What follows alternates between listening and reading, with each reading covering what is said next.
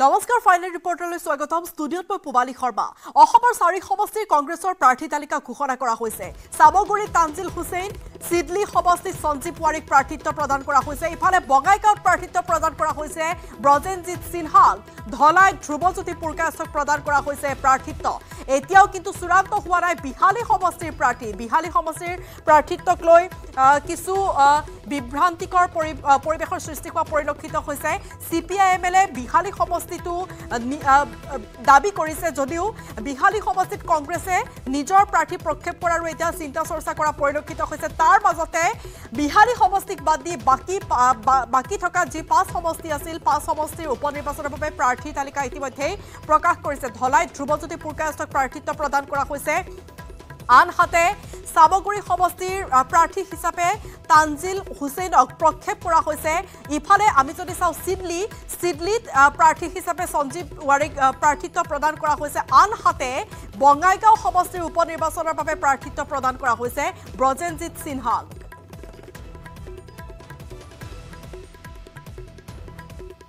আপোনালোক সকলোলৈকে মোৰ আন্তৰিক ধন্যবাদ জ্ঞাপন কৰিছোঁ আৰু আমাৰ দলৰ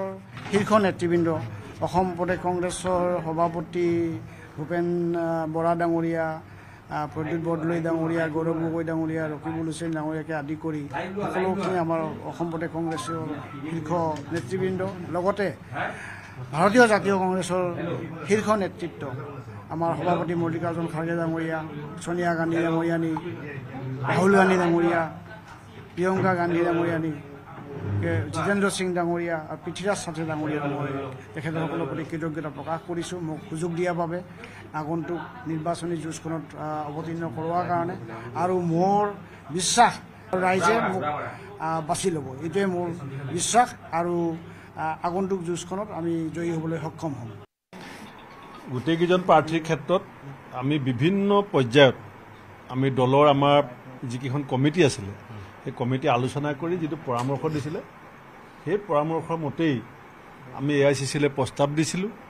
আৰু AICC আজি আমাৰ প্ৰস্তাৱ মতেই ঘোষণা কৰাৰ কাৰণে মই আমাৰ AICC সভাপতি মল্লিকাৰ্জুন খাৰ্গে ডাঙৰীয়া আমাৰ সাধাৰণ সম্পাদক জিতেন্দ্ৰ সিং ডাঙৰীয়া আমাৰ বিৰোধী দলৰ প্ৰতি ৰাহুল গান্ধী ডাঙৰীয়াক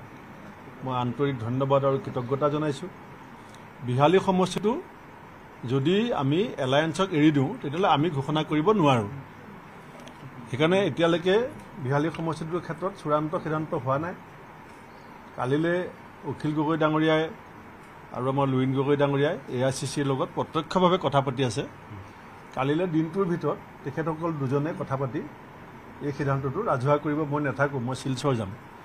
গতিকে আমাৰ যি 4টাক আমি প্ৰথমৰ পৰাই টাৰ্গেট কৰিছিলোঁ যে আমিয়ে খেলিম ইটোত আমি আগৰ পৰাই আপোনালোকেও জানে যে আমাৰো ডিমাণ্ড আছে আৰু বিৰোধী ঐক্য মঞ্চৰো ডিমাণ্ড আছে সেইকাৰণে সিটোত আমাৰ সাধাৰণ সম্পাদক লুইন গগৈ ডাঙৰীয়া আমাৰ ৰাইজৰ দলৰ সভাপতি আৰু আমাৰ অজিত ভূঞা ডাঙৰীয়া সুপ্ৰকাশ তালুকদাৰ ডাঙৰীয়া আৰু JM কাঠাৰ ডাঙৰীয়া এই 5গৰাকীয়ে ডাইৰেক্টলি কথা পাতিছে আৰু সেইটো মোৰ বিশ্বাস যে কালিলৈ দুপৰীয়া ভাগলৈকে আমি সিদ্ধান্তটো পাই যাম এইটো স্বাভাৱিক এইটোতো আমাৰ দলৰ সৌন্দৰ্য আমাৰ দলৰ প্ৰতিগৰাকী কৰ্মী দলৰ চিম্বলটোক যিমান ভাল পায় সেইটোতো অপৰাধ হ'ব নোৱাৰে দলৰ প্ৰাৰ্থিত্ব প্ৰত্যাশীসকলৰ কাৰণে দলৰ তৃণমূল কৰ্মীসকলে জোৰ দিয়াটো হেঁচা দিয়াটো এইটোতো ভুল হ'ব নোৱাৰে আৰু চবেই জানে সব দলে বিচাৰে নিজৰ দলটোক অগ্ৰাধিকাৰ দিব লাগে আকৌ আমি নেতাসকলে চাব লাগিব 26ত আমি মূল লক্ষ্য উপনিৰ্বাচনত আমি ইমান জোৰ কিয় দিছোঁ যে উপনিৰ্বাচনৰ মাজেদি জনসাধাৰণৰ ভাৱ চিন্তা চৰ্চাক আমি সন্মুখলৈ আনিব লাগিব ৰাজ্যবাসী আজি ব্ৰজেনজিৎ সিনহা ডাঙৰীয়া অকল এজন অৱসৰপ্ৰাপ্ত বিষয়া নহয় অবিভক্ত গোৱালপাৰা জিলা আছুৰ প্ৰেচিডেণ্ট আছিলে পদু অসম ছাত্ৰ সন্থাৰ সহকাৰী সাধাৰণ সম্পাদক আছিলে আনকি ফণীভূষণ চৌধুৰী ডাঙৰীয়া যেতিয়া হাইস্কুলত শিক্ষকতা কৰি আছিলে আপোনালোকে সুধিব ফণীভূষণ চৌধুৰী ডাঙৰীয়া তেখেতক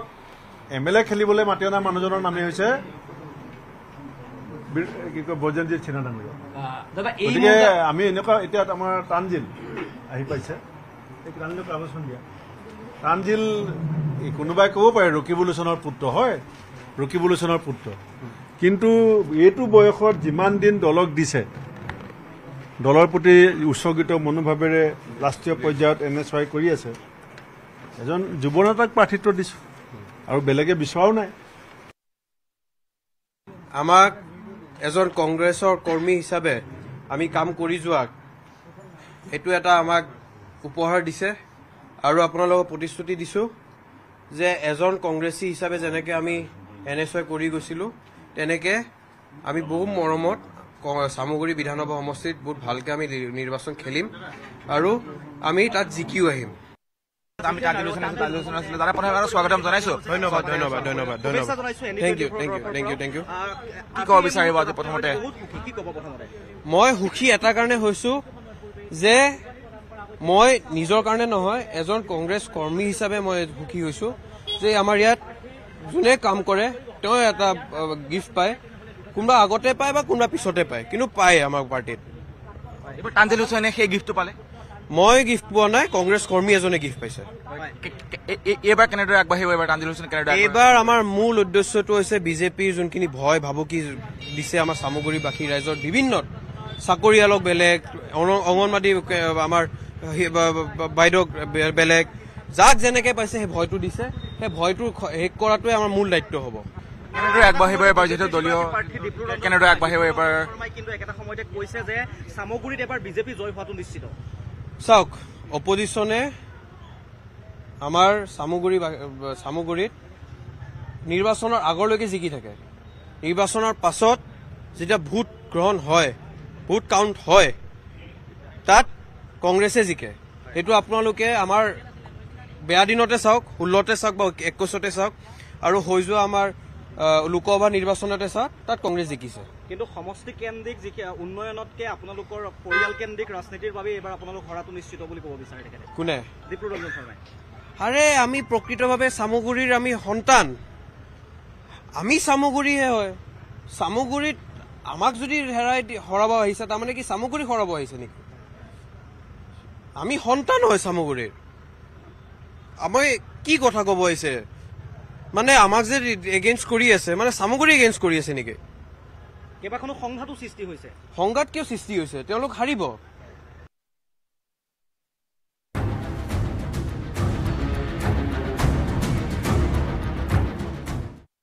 বঙাইগাঁৱৰ প্ৰাৰ্থী সন্দৰ্ভত অকপৰ কেন্দ্ৰীয় কমিটিৰ বৈঠক সমাপ্ত হৈছে অসম বিধানসভাৰ অকপৰ সভাকক্ষত গুৰুত্বপূৰ্ণ বৈঠকত মিলিত হৈছিল কেন্দ্ৰীয় সমিতি বঙাইগাঁও সমষ্টিৰ প্ৰাৰ্থীক লৈ বৈঠকত আলোচনা কৰা হৈছে ফণীভূষণ চৌধুৰীৰ পত্নী দীপ্তিময়ী চৌধুৰীক প্ৰাৰ্থিত্ব দিয়াক লৈ হৈছিল আলোচনা বঙাইগাঁও সমষ্টিত প্ৰাৰ্থিত্ব কেন্দ্ৰিক সংঘাত আঁতৰোৱাৰ চেষ্টাও কৰিছে কেন্দ্ৰীয় নেতৃত্বই আৰু ইতিমধ্যে এই বৈঠক সম্পন্ন হৈছে আমি পোনপটীয়াকৈ সংযুক্ত হৈছোঁ আমাৰ সাংবাদিক ভাস্কৰ জ্যোতি শইকীয়াৰ সৈতে ভাস্কৰৰ পৰা সবিশেষ জানিবলৈ চেষ্টা কৰিম ভাস্কৰ যিহেতুকে ইতিমধ্যে বৈঠক সমাপ্ত হোৱা বুলি জানিব পৰা গৈছে বৈঠকত কি সিদ্ধান্ত গ্ৰহণ কৰা হ'ল সবিশেষ জনাওক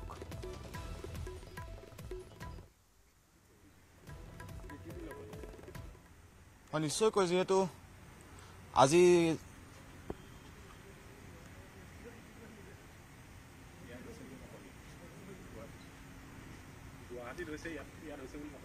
ভাস্কৰ আমি শুনি আছো নিশ্চয়কৈ যিহেতু আজি যি বঙাইগাঁৱৰ যি প্ৰাৰ্থী হয় নিশ্চয়কৈ ক'বলৈ আজি যি বঙাইগাঁৱৰ যি প্ৰাৰ্থী কংগ্ৰেছৰ প্ৰাৰ্থী আজি ঘোষণা কৰা হৈছে আচলতে এই সেই প্ৰাৰ্থী সন্দৰ্ভত গুৱাহাটীতো যি এজিপিৰ এক বৈঠক অনুষ্ঠিত হৈছে আৰু বৈঠকত তেওঁলোকে সিদ্ধান্ত লৈছিল যে কেনেদৰে তেওঁলোকে যিহেতু বঙাইগাঁও এজিপিৰ দুৰ্গ হিচাপে খ্যাত আছিল আচলতে এই তেওঁলোকে সেই দুৰ্গ ভেদ কৰিবলৈ কংগ্ৰেছে যি তেওঁলোকে ষড়যন্ত্ৰ ৰচিছে বা যি তেওঁলোকে ৰণনীতি কৌশল তেওঁলোকে অৱলম্বন কৰিছে সেই কৌশল কেনেদৰে তেওঁলোকে অৱলম্বন কৰিব পাৰে বা যি এজিপিয়ে কেনেধৰণৰ ৰণনীতি গ্ৰহণ কৰিব সেই সন্দৰ্ভত গুৰুত্বপূৰ্ণ বৈঠক ইতিমধ্যে আৰম্ভ হৈছে আৰু ইতিমধ্যে সেই যি বৈঠক সম্পূৰ্ণ হোৱাৰ কথা ইতিমধ্যে আমি খবৰ লাভ কৰিছো আৰু নিশ্চয়কৈ ক'ব বিচাৰিম যি বঙাইগাঁৱৰ যি এজিপিৰ যি দুৰ্গ আছিল বা সেই দুৰ্গ ইতিমধ্যে ম্লান হোৱা বুলি কংগ্ৰেছে মন্তব্য কৰিব বিচাৰে আৰু সেই দুৰ্গ আচলতে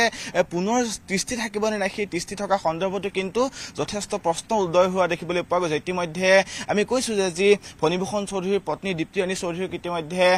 তেওঁলোকে যি এজিপিৰ তৰফৰ পৰা বা এজিপিৰ ফালৰ পৰা তেওঁলোকে প্ৰাৰ্থিত্ব প্ৰত্যাশী হিচাপে তেওঁলোকে ঘোষণা কৰিছে আৰু সমান্তৰালকৈ আমি যদি ক'বলৈ যাওঁ তেতিয়াহ'লে আমি কংগ্ৰেছৰ যদি প্ৰাৰ্থীৰ কথা ক'বলৈ যাওঁ কংগ্ৰেছৰ প্ৰাৰ্থীৰ কথা ক'বলৈ গ'লে কিন্তু ব্ৰজেনজিৎ সিনহা যিগৰাকী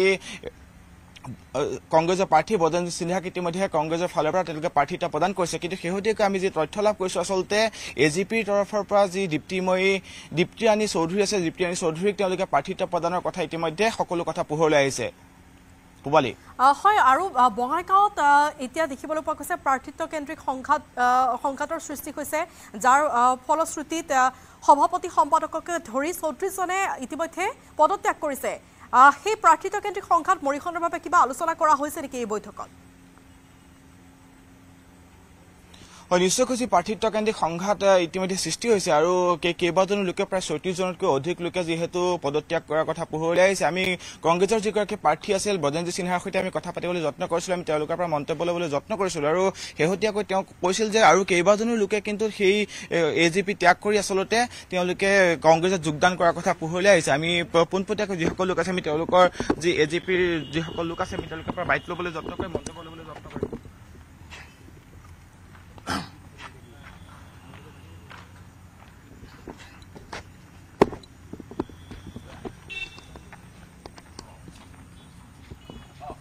ভালে আছে কেনেকুৱা প্ৰিপেৰেশ্যন আজি কংগ্ৰেছে 4টা সমষ্টিত তেওঁলোকৰ প্ৰাৰ্থীৰ তালিকা ঘোষণা কৰিলে আপোনালোকৰ প্ৰিপেৰেশ্যন কেনেধৰণে আমাৰ প্ৰিপেৰেশ্যন প্ৰস্তুতি সম্পূৰ্ণ হৈছে আজি বঙাইগাঁৱৰ ক্ষেত্ৰত আমাৰ বঙাইগাঁৱৰ যিখন বিধান পৰিষদ তেখেতসকলে বহিলে তেখেতসকলৰ প্ৰস্তাৱ আনি ইয়াত দিছে আৰু সেই প্ৰস্তাৱৰ ওপৰত আমি আলোচনা কৰিছোঁ অহাকালিৰ ভিতৰত আমি সিদ্ধান্ত ল'ম আল্টিমেট চৰ্চাটো চলিছে মোটামুটি আপোনালোকৰ ফাইনেল হৈছে যে দীপ্তিময় চৌধুৰী খুব সম্ভৱতঃ আপোনালোকে কেন্দ্ৰীয় নহয় সিদ্ধান্ত অহা কাইলৈ আমি ল'ম গতিকে আগতীয়াকৈ মই কেনেকৈ কওঁ তেখেতসকলৰ প্ৰস্তাৱটো আমাৰ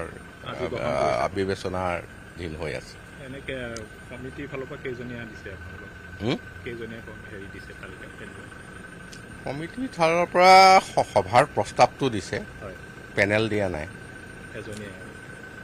কাইলৈ মানে ঘোষণা কৰিব এতিয়া কথা হ'ল বঙাইগাঁৱত আজি কংগ্ৰেছৰ তৰফৰ পৰা প্ৰাক্তন IPS বিষয়া বজেন্দ্ৰ সিনহাত প্ৰাৰ্থী হিচাপে প্ৰক্ষেপ কৰিছে এই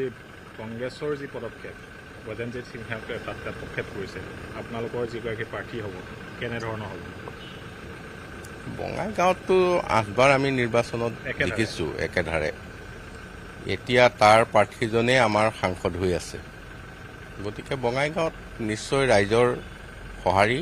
আমাৰ পক্ষত আছে আমি সেইটো নিশ্চিত অলপ প্ৰাৰ্থিত্ব কেন্দ্ৰিক সংঘাত এটা হৈছিল যোৱাকালি আপোনালোকৰ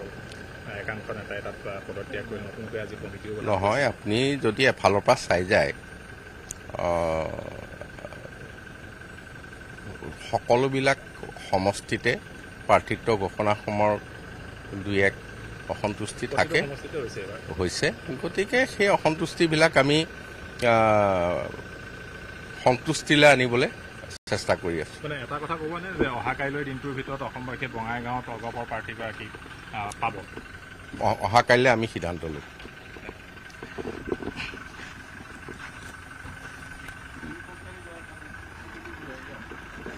আৰু এয়া ইতিমধ্যে বৈঠক সম্পন্ন হৈছে অগপ নেতৃত্ব এয়া হ'ল অসম গণ পৰিষদৰ যি কেন্দ্ৰীয় সমিতিৰ বৈঠক কাৰ্যকৰী সভাপতি কেশৱ মহন্তৰ অধ্যক্ষতাত এক বৈঠক অনুষ্ঠিত হৈছিল বৈঠকৰ ইতিমধ্যে সমাপ্তি ঘটিছে আৰু ইতিমধ্যে কোৱা হৈছে যে অহা কাইলৈ দিনটোত অসম গণ পৰিষদে আনুষ্ঠানিকভাৱে তেওঁলোকৰ প্ৰাৰ্থী যিগৰাকী প্ৰাৰ্থী হ'ব সেই প্ৰাৰ্থীগৰাকী ঘোষণা কৰিব এই যি বঙাইগাঁৱৰ উপনিৰ্বাচন সেই উপনিৰ্বাচনৰ বাবে যি কমিটি গঠন কৰা হৈছিল সেই কমিটিৰ অধ্যক্ষ আছে ভূপেন্দ্ৰ ডাঙৰীয়া যে কেনেধৰণৰ আপুনি এইটো অধ্যক্ষ আছিল সেই কমিটিখনৰ কেনেধৰণে পৰ্যালোচনা কৰি প্ৰতিবেদন দাখিল কৰিলে মই প্ৰথমতে আপোনালোকৰ মিডিয়াৰ যোগেদি আমাৰ বঙাইগাঁওবাসী ৰাইজক মই শুভেচ্ছা জনাইছোঁ ভোটাৰ ৰাইজক আমি বিভিন্ন পৰ্যায় অতিক্ৰম কৰি আহি আমি শেষৰ পৰ্যায়লৈকে উপনীত হৈছোঁ গতিকে আমি বিশদভাৱে আলোচনা কৰিছোঁ আৰু সেইমতে আমাৰ প্ৰাৰ্থী আমি যুগুত কৰি আমাৰ দলৰ কাৰ্যকৰী সভাপতি ডাঙৰীয়াৰ হাতত আমি অৰ্পণ কৰিছোঁ আৰু তেখেতসকলে আমাৰ বিশেষকৈ সভাপতি ডাঙৰীয়া আজি আমাৰ দিছপুৰত নাই গতিকে তেখেতৰ লগত আমাৰ বহি মিলি আমাৰ প্ৰাৰ্থীগৰাকী তেখেতে ঘোষণা কৰিব গতিকে মই আৰু নামটো মই ক'লেতো ঘোষণা কৰাই ৰাইজে গমেই পাইছে যে ফণীভূষণ চৌধুৰীৰ পত্নী দীপ্তিময়ী চৌধুৰী আপোনালোকৰ প্ৰাৰ্থী হ'ব নাই তেনেধৰণৰ ৰাইজে এটা ধাৰণা কৰি লৈছে তাৰপিছত এই যি সংঘাত অলপ কিছু হ'ল প্ৰাৰ্থী নিৰ্বাচন কৰাৰ ক্ষেত্ৰত লৈ পেলাই এই গোটেই প্ৰক্ৰিয়াখিনিত কেনেদৰে নিয়ন্ত্ৰণ কৰিছে আপোনালোকে এইটো আমাৰ দলৰ ফালৰ পৰা নিয়ন্ত্ৰণ কৰা হৈছে আৰু আমি অনুৰোধ কৰিছোঁ সকলোকে দল যিহেতু তেওঁলোকে সকলোৱে কষ্ট কৰি দলটো আমাৰ কৰিছে গতিকে এই মুহূৰ্তত নিৰ্বাচনৰ সময়ত হয় আশা কৰাটো স্বাভাৱিক আৰু বিশেষকৈ উপনিৰ্বাচন আচলতে বিশেষকৈ চৰকাৰী পক্ষৰ যদি মানে প্ৰাৰ্থী বা নিৰ্বাচন খেলিবলগীয়া হয় চৰকাৰ পক্ষৰ ফালৰ পৰা কোনোবা প্ৰাৰ্থীয়ে কিন্তু বেছি আশা থাকে যে এইটোত আৰু জিকাটো নিশ্চিত গতিকে অলপ মন ক্ষুণ্ণ হয় গতিকে আমি সকলোকে অনুৰোধ কৰিছোঁ আঠবাৰ আপোনালোকৰ একেৰাহে 8বাৰ আপোনালোকৰ দখলত আছিল এই সমষ্টিটো এইবাৰ উপনিৰ্বাচনতো আপোনালোকে পাব সেইটো নিশ্চয় আমাৰ প্ৰতি ৰাইজৰ নিশ্চয় দাবী আছে আমাক ৰাইজে যিটো বিচাৰে সেই ধৰণে ৰাইজৰ লগত আমি মিলা প্ৰীতিৰে চলি আছোঁ ভোটাৰ ৰাইজৰ লগত বঙাইগাঁৱৰ ৰাইজৰ লগত আমাৰ কোনো ধৰণৰ সংঘাত নাই গতিকে আমি আচলতে আমাৰ পূৰ্বৰ বিধায়ক ফণীভূষণ চৌধুৰী ডাঙৰীয়া বৰ্তমানৰ সাংসদ তেখেতক আমি বিধায়ক বুলিও নাভাবোঁ সাংসদ বুলিও নাভাবোঁ কাৰণ তেখেত সকলোৰে মাজত চলি ফিৰি থাকেতো গতিকে তেখেতৰ ঘৰৰ মানুহ বুলিয়ে ভাবোঁ আৰু সেইকাৰণে তেখেতৰ মানে লগত চলিব ৰাইজে বিচাৰে আৰু সেইমতে তেখেত থাকিলে এটা সহজ সৰল মানুহ হিচাপে কাম আমি কৰাব পাৰোঁ তেওঁতো নিশ্চিতভাৱে এই যি অলপ টিকট কেন্দ্ৰিক সংঘাত হ'ল তেওঁ অভিভাৱক হিচাপে বুজাই বঢ়াই ৰাখিব পাৰিলেহেঁতেন তেওঁ যথেষ্ট চেষ্টা কৰিছে কিন্তু মই আপোনাক আগতে কৈছোঁ যে নিৰ্বাচন ময়ো খেলিছোঁতো আগতে যে নিৰ্বাচনত উঠিলে কোনোদিন হাৰিম বুলি সেই ভাৱটো কোনো দলৰ কৰ্মীয়ে নকয় আৰু হাৰিম বুলি নিজৰো ভাৱ নাহে গতিকে আৰু টিকট বিচাৰিলে টিকটটো পোৱাহেনেই লাগে গতিকে যাৰ কাৰণে আমাৰ দিব লাগিবতো এজনকে আমি দিব লাগিব গতিকে নোপোৱাবিলাকে অলপ ক্ষুণ্ণ হোৱাটো স্বাভাৱিক আৰু তেখেতসকলে যাতে মনত অধিক দুখ নাপায় তাৰ কাৰণে আমি তেখেতসকলৰ কংগ্ৰেছে প্ৰজেনজিৎ সিনহাক প্ৰাক্তন IPS বিষয়াগৰাকীক দিছে সেইটো আমি শুনিছোঁ আজি দেখিছোঁ আপোনালোকৰ মিডিয়াৰ যোগেদি দেখিছোঁ প্ৰজেনজিৎ সিনহা তেখেতে চেষ্টা কৰিব আমি নকওঁ যে তেওঁ মানে আমাৰ কি নাম কয় তেওঁ অহাৰ কাৰণে যে আমি অলপ চিন্তাত পৰিম সেনেধৰণৰ কোনো কথা নাই তেওঁৰ মতে আগবাঢ়ি যাব কাৰণ কংগ্ৰেছৰ লগত আমাৰ প্ৰতি বছৰেই নিৰ্বাচনত তেওঁলোক দ্বিতীয় থাকে আমি প্ৰথমেই থাকি যাওঁ তাৰমানে অসম গণ পৰিষদৰ বঙাইগাঁৱৰ সেই দুৰ্গ অক্ষত থাকিব এইবাৰো এইটো নিশ্চিতভাৱে অক্ষত থাকিব আৰু বঙাইগাঁৱৰ ৰাইজ এই বিষয়ে সচেতন ধন্যবাদ এয়া আছিল ভূপেন্দ্ৰ ৰয় যি আচলতে বঙাইগাঁও উপ নিৰ্বাচনৰ অসম গণ পৰিষদে যি কমিটি গঠন কৰি দিছিল সেই কমিটিৰ অধ্যক্ষ আছিল আৰু ইতিমধ্যে তেওঁ নেতৃত্বত অহা বঙাইগাঁৱৰ টীমটোৱে কেন্দ্ৰীয় কমিটিক এক প্ৰতিবেদন ইতিমধ্যে দাখিল কৰিল য'ত তেওঁলোকে যদিও কোৱা নাই আনুষ্ঠানিকভাৱে ফণীভূষণ চৌধুৰীৰ পত্নী দীপ্তিময়ী চৌধুৰীৰ নাম তাত সন্নিৱিষ্ট আছে আৰু আশা কৰা হৈছে অহা কাইলৈ দিনটোত যেতিয়াই গোলাঘাটৰ পৰা দিছপুৰত উপস্থিত হ'ব তেওঁলোকৰ সভাপতি অতুল বৰা তেতিয়াই অতুল বৰাৰ উপস্থিতিত অতুল বৰাই ঘোষণা কৰিব আচলতে অসম গণ পৰিষদৰ বঙাইগাঁও সমষ্টিৰ উপ নিৰ্বাচনৰ প্ৰাৰ্থীগৰাকী জনাইছো আৰু এয়া দেখিবলৈ পালে ইতিমধ্যে যিখন বৈঠক আছিল অগপৰ সেই বৈঠক সম্পন্ন হৈছে কিন্তু অগপ নেতৃত্বই দেখিবলৈ পোৱা গৈছে তেওঁলোকে কোনো কথা এতিয়া উল্লেখ কৰা নাই ৰাজহুৱা কৰা নাই সাংবাদিকৰ আগত কাইলৈ তেওঁলোকে বঙাইগাঁৱৰ প্ৰাৰ্থী ঘোষণা কৰিব বুলি উল্লেখ কৰিছে আৰু কাইলৈহে তেওঁলোকে চূড়ান্ত সিদ্ধান্ত ল'ব বুলি ইতিমধ্যে কাৰ্যকৰী সভাপতি কেশৱ মহন্তয়ো মন্তব্য কৰিছে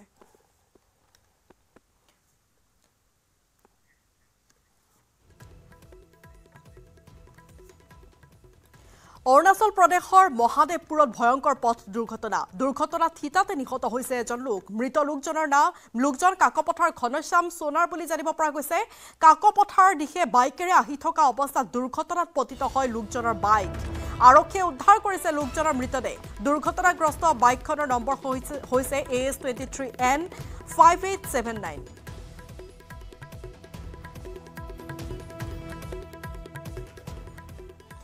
ইফালে কলিয়াপুৰৰ মিছাটো ভয়ংকৰ পথ দুৰ্ঘটনাত প্ৰাণ গ'ল এজন লোকৰ মৃত লোকজনৰ নাম ৰঞ্জিত বৰা মিছাৰ 4 লেনযুক্ত ঘাইপথত সংঘটিত হৈছে এই দুৰ্ঘটনা নিয়ন্ত্ৰণ হেৰুৱাই ঘাইপথত বাগৰি পৰিল 4চকীয়া বাহন ডিভাইডাৰত খুন্দিয়াই বাগৰি পৰে বাহনখন দুৰ্ঘটনাত গুৰুতৰভাৱে আঘাতপ্ৰাপ্ত হৈছে আন এজন আৰোহী নগাঁৱৰ পৰা কলিয়াপুৰ অভিমুখী আছিল বাহনখন দুৰ্ঘটনাগ্ৰস্ত ৰেনল্ড বাহনখনৰ নম্বৰ হৈছে AS02AQ9258 প্ৰচণ্ড খুন্দাৰ ফলত বাইকখনত জুইৰ সূত্ৰপাত হয় স্থানীয় লোকৰ তৎপৰতাত নিৰ্বাপন হয় জুই এজন আহত লোকক হাস্পতালত ভৰ্তি কৰোৱা হৈছে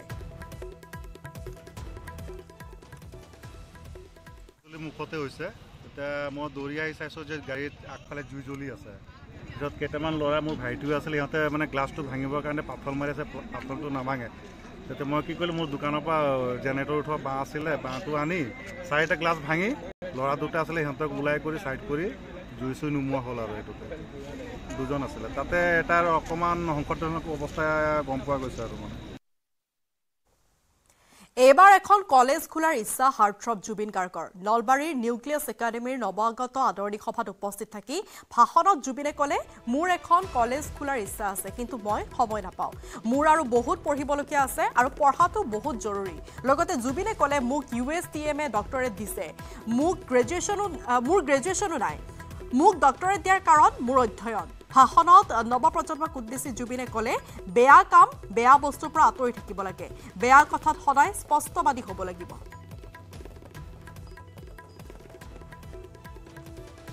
একাডেমি জিন্দাবাদ বস নলবাৰী বঢ়িয়া একাডেমি জিন্দাবাদ বস নলবাৰী বঢ়িয়া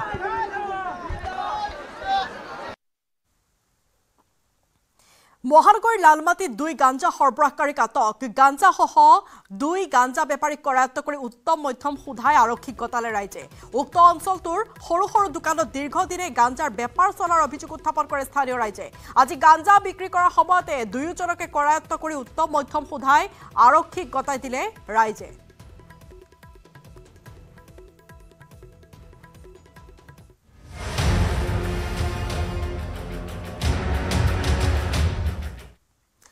আমোলা বিষয়া সন্মুখত বহুৱাই চৰকাৰী কাৰ্যালয়ত সংঘটিত দুৰ্নীতিৰ তথ্য দিলে মুখ্যমন্ত্ৰী হিমন্ত বিশ্ব শৰ্মাই চৰকাৰী কাৰ্যালয়ত কেনেকৈ দুৰ্নীতি হয় সেয়া আমোলা বিষয়াৰ সন্মুখতে তন্নকৈ ক'লে মুখ্যমন্ত্ৰীয়ে চৰকাৰী কাৰ্যালয়ত উচ্চ পৰ্যায়ৰ বিষয়াৰ নামত ধন সংগ্ৰহ কৰে বুলি তাৎপৰ্যপূৰ্ণ মন্তব্য কৰিলে মুখ্যমন্ত্ৰীয়ে ফাইল অহাত পলম হ'লে জবাবদিহি কৰাৰো আহ্বান জনায় জিলা আয়ুক্তক মানুহৰ সমস্যাৰ বুজ লোৱাৰো আহ্বান জনালে মুখ্যমন্ত্ৰী ডক্টৰ হিমন্ত বিশ্ব শৰ্মাই মুখ্যমন্ত্ৰীৰ ওচৰলৈ যোৱা ফাইল সেয়া কেনেকৈ পৰীক্ষা কৰে সেয়াও বিষয়াসকলক অৱগত কৰিলে মুখ্যমন্ত্ৰীয়ে জিলা আয়ুক্তৰ কাৰ্যালয়লৈ গৈ কি অভিজ্ঞতাৰ সন্মুখীন হৈছিল সেয়াও বিষয়াসকলৰ ওচৰত ক'লে মুখ্যমন্ত্ৰীয়ে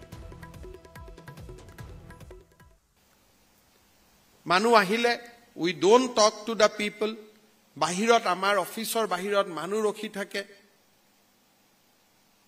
বহুত মানুহৰ কেতিয়াবা আপত্তি ডিচিয়ে নিজৰ ৰুমত লগ নকৰে কিবা ৰুমত উঠি গৈ লগ কৰে কিবা কিবি অদ্ভুত সিস্টেম আমাৰ ডিস্ট্ৰিক্ট বিলাকত কিছুমান ডিচিয়ে কৰি থৈ দিছে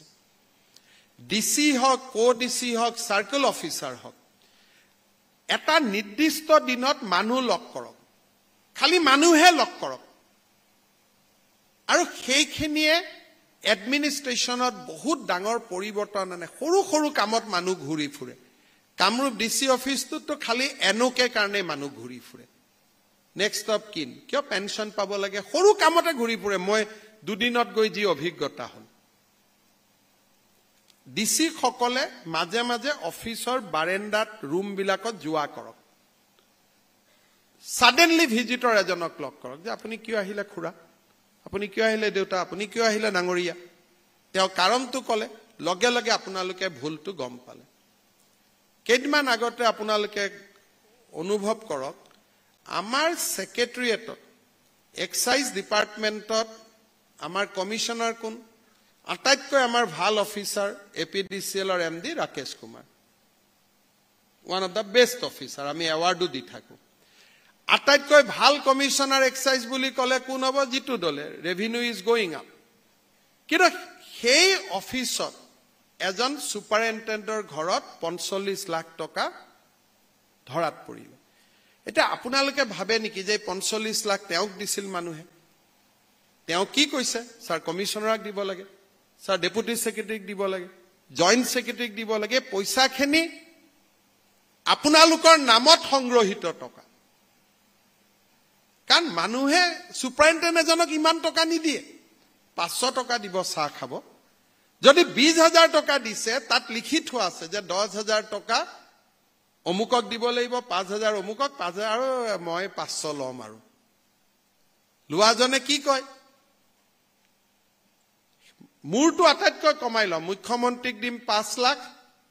চিফ সেক্ৰেটাৰীক দিম 3 লাখ অমুকক দিম 2 লাখ এমএলএক দিম 1 লাখ মই আৰু চাহ তামুল বুলি 10,000 ৰাখি দিম দিয়ক আৰু বেয়া নাপালে আৰু যদি কমাব লাগে 10,000 কমাই দিয়ক মোৰ আপত্তি নাই 4,90,000 দি দিয়ক মোৰটো নলওঁ আৰু এই যে 45 লাখ টকা পালে এই টকাটো তেওঁৰ ঘৰত পালে কিন্তু টকাটো আপোনালোকৰ নামত লিপিবদ্ধ হৈ আছে আপোনালোকৰ নামত কালেক্ট কৰা পইচা কালেক্ট কিয় কৰিব পালে ডিসপোজেল দিলে 12 লাইসেন্সৰ কাৰণে আহিছে আপোনালোকৰ যদি ৰুল থাকিলেতেন যে 7 দিনত এনেকুৱা ফাইল মোৰ তাত আহিবই লাগিব হক নহক নেগেটিভ পজিটিভ মই ডিক্লেয়াৰ কৰি দিম আপোনালোকৰ ওচৰত যেতিয়া 3 মাহৰ পিছত ফাইলটো আহে আপোনালোকে বুজি পাব লাগে যে 3 মাহ নেগোসিয়েশন হৈ আছে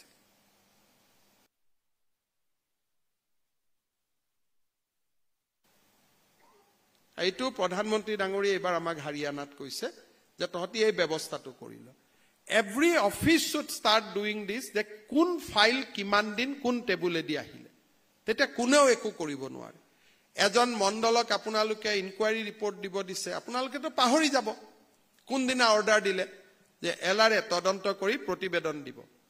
দিলে নৱেম্বৰতে প্ৰতিবেদন আহিলে এপ্ৰিলত তো সেইটো প্ৰতিবেদনতো ট্ৰানজেকশন হৈ গল মিছন বসুন্ধৰা 3-4 লাখ 5 লাখ এবাৰ আবেদন আহিব গাঁৱৰ নামঘৰক যদি কোনোবাই টকা খুজি দিলে মন্দিৰক যদি কোনোবাই টকা খুজি দিলে তাতকৈ আৰু লাজৰ কথা একো নাথাকিব স্কুলত যদি কোনোবাই টকা খুজি দিলে তাতকৈ লাজৰ কথা একো নাথাকিব সেইকাৰণে এইবাৰ মিছন বসুন্ধৰা 3ক আমি এতিয়াই সময় দিয়া নাই এপ্লিকেশনখিনি আহাৰ পিছত আমি ডিসপোজেলৰ সময়বোৰ দি দিম অন টাইম আমি ডিসপোজেল কৰিম সোনকালে কৰি দিম যাতে অফিসটো খালি হৈ যায় লেঠা মৰি যায় কাৰো প্ৰতিবেদন নালাগে বোলে অমুক নামঘৰ চাই আহিব নামঘৰটো কোনবা এটা দিন অফিসত আহোতে আমিন গাঁৱৰ পৰা হাজুলৈকে আহোতে ৰাস্তাত নামঘৰটো চাই আহিব পাৰো যে নামঘৰটো আছে আৰু তাত এলআৰএ কিয় প্ৰতিবেদন লাগে খুব ধুনিয়াকৈ কাম কৰিলে এই মিছন বসুন্ধৰা 3ৰ সময়ত আমি ৰাজহুৱা সেৱাৰ এটা নতুন অভিলেখ সৃষ্টি কৰিব পাৰিম আৰু মই যিখিনি কথা কৈছো প্ৰায় গোটেইখিনি কথা জুৱা পৰখ চথা দিনাখন চণ্ডীগড়ত হোৱা মিটিঙৰ আধাৰত মই কথাখিনি কৈছো যে গিভেন্সেস ৰিড্ৰেসেল quality ৰিড্ৰেসেল and file movement coat কিমান দিন ৰখি file movement hall Every officer should start this practice. মানুহৰ সমস্যা বহুত কমি যাব থাৰ্ড মানুহক লগ পোৱা 10টাত অফিসত আহিলে ডাইৰেক্ট ৰুমটোত কিয় আহিব লাগে তলৰ ব্ৰাঞ্চ কেটা 2 মিনিট সোমাই আহকচোন মানুহক লগ পাব আপোনাৰ অফিসতে আহিছে খুৰা আপুনি বহুত দিনৰ পৰা আহি আছে ডাঙৰী আপুনি মই ইয়াতে আপোনাক দেখো কি কামত আহি আছে বোলে মোৰ এই কাগজখন হোৱা নাই বঢ়িয়াকৈ বুজাই দিলে যে এই কাগজখন আপোনাৰ নহয় সৰকাৰি নিয়মত হব নোৱাৰে সমাপ মানুহজন নাহে বোলে নহয় আপোনাৰ কামটো হ'ব লাগিছিল মই ফটক কৰি দিছো দিয়ক ফাইল যে তলৰ পৰাই পুটাব হ'ব লাগে একো কথা নাই ওপৰৰ পৰাও ফাইল অৰ্ডাৰ হৈ তলত নামি যায় আপোনালোকৰ পোষ্টিং বিলাকে কাৰো পৰা পুটাপ নহয় ওপৰৰ পৰাহে তলত যায় তলৰ পৰা ওপৰত হাৰ্ডলি বহুত কম ফাইল সেক্ৰেটাৰিয়েটত তলৰ পৰা ওপৰত আহে ওপৰৰ পৰাই তলত ম্যাক্সিমাম ফাইল যায় সেইকাৰণে এটো কোনো আইন গৰ্হিত কাম নহয় ফাইলত 2 মুভমেন্ট হ'ব লাগে বুলি কথা নাই জিতুত আপুনি জানে যে মৰেলি আই এম ষ্ট্ৰং পাক্কা কথা গাখীৰৰ দৰে বগা that can go from top to bottom also যত গাখীৰৰ দৰে বগা নহয় ডিসকাশন লাগে rule চাব লাগে that can travel from bottom to top but otherwise it can go from top to bottom also.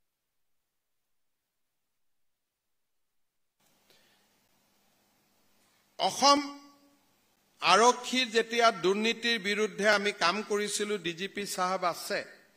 আটাইতকৈ টকা পইচা হাতত লৈ এৰেষ্ট হোৱা মানুহ দুৰ্ভাগ্যক্ৰমে আমাৰ মণ্ডলসকল আটাইতকৈ বেছি এই গোটেই 200 জন চৰকাৰী অফিচাৰক আমি যোৱা 2-3 বছৰত যিমান এৰেষ্ট কৰিলো তাৰ ভিতৰত আনফৰচুনেট আমাৰ কাৰণে ই কোনো গৌৰৱৰ বিষয় নহয় আমাৰ কাৰণে ই দুখৰ বিষয় যে মণ্ডলছ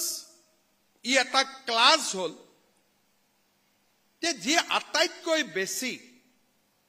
এটা দুৰ্নীতি পৰায়ণ বুলি টেগ এটা তেওঁলোকৰ শ্ৰেণীটোৰ মাজলৈ সোমাই গল ইয়াক আমি ৰিফৰ্ম কৰিব লাগিব কাৰণ মণ্ডল এতিয়া আমি বেলেগ নাম দিছো এতিয়া আমাৰ নতুন নামটো কি Land Records Assistant, Purana Mondal Namtu Ami Gusai Dibo Khujisu, now they are known as a Land Record Assistant. Ami Manuhok Poriborton Koribo Paru. Jodi officer Hokol Teolukor Sikar Hoi na jai. Jodi Apunaluke Nije Trepot Bhori die, tetiale ei system tu ketiao khudhoroni nohobo. বহুত জিলা উপায়ুক্তৰ মূল খবৰ আছে যে land ট্ৰানজেকশনত আপোনালোকৰ নামত কিমান টকা লোৱা হয় আৰু মই মানুহৰ মাজত থাকো ইমপ্ৰেশন মোৰ বেয়া হয় আৰু কোনো কথাই আজিকালি লুকাই নাথাকে এই হোৱাটছআপটোত মই প্ৰতিদিনে 3000 হোৱাটছআপ আৰু 2-4টা মই চিফ সেক্ৰেটাৰীক ইনকুৱাৰী কৰিব কওঁ 2-4টা মই নিজে কৰো 2-4টা পলিটিক্যালি কৰো আৰু মই দেখা পাওঁ যে মানুহৰ কথাবিলাক ইউজুৱেলি মিছা নহয় অসত্য নহয় সত্যৰ পাৰ্সেন্টেজটো কম বেছি হ'ব পাৰে যে তেওঁলোকে 100% কৈছে বাট ইট হ্যাপেন্স ইন 10% দুই এজন অফিচাৰক মই নিজে মাতি আনিও বুজাইছো যে এনেকুৱা কাম কৰিব নালাগে বহুত সময় 2000 সাৰ্কেল অফিচাৰক আইজিপি এসবি খন্মুখত লৈ মই কথা পাতিছো তেওঁলোকৰ ফোন কল মই দেখুৱাইছো কিন্তু এই কাৰণে মই একচন লোৱা নাই যে ইয়ং অফিচাৰ নতুন officer we should encourage them আৰু বহুত উপায়ুক্ত কেতিয়াবা এক্সাইটেড হৈ যায় কিছুমান মণ্ডলক লৈ পেলাই কেডমান আগতে মই বৰপেটাৰ ডিস্ট্ৰিক্ট নিজে উপদেশ দিছো যে ডোন্ট বি এক্সাইটেড ইমান এক্সাইটেড হৈ না যাব ইউ চেক দা ব্যাকগ্ৰাউণ্ড আৰু যি দুজন অফিচাৰৰ কাৰণে আপুনি ফোন কৰিছে এই দুজনে আটাইতকৈ বৰপেটাৰ নটৰিয়াস মানুহ it is known to everybody and আটাইতকৈ নটৰিয়াস এভৰিবডি নোজ তেওঁৰ কাৰণে ডিসি এজনে কিয় ফোন কৰিলে তাৰমানে সিস্টেমটোত এনেকুৱা মানুহ ডিসি নতুন ডিসি তেওঁটো একোৱে নাজানে 15 দিন আগত জয়েন কৰিছে তাৰমানে PA PS the system is controlled by them even in the DC office. Coming up, presented by Italian olive oil আৰু ভেষজৰ গুণেৰে সমৃদ্ধ Jack olive oil body oil মণিপুৰৰ চম্পাই জিলাত জব্দ 17 লাখ টকাৰ হেৰইন সবিশেষ লৈ আহিল বিৰতিৰ পিছত